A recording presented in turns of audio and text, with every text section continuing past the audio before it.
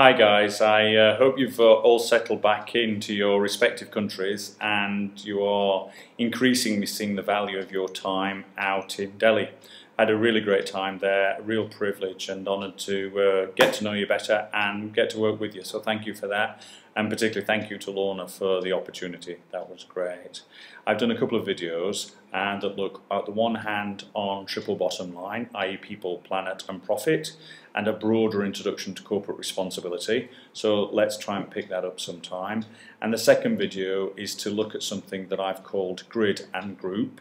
It derives from my MPhil in critical management, based on cultural theory, and tries to help us understand the sort of preferences and the way of doing things that people have in business, and to try and relate that to how we create innovation, on the one hand without risking too much and destabilising the day-to-day running of the organisation, and at the same time without creating a heavy bureaucracy that itself dampens the spirit and discourages people. So I hope you're well. So great to see you again from India, and hope to speak to you all, well, we'll speak to you all very soon on the teleconference. Take care for now. Bye.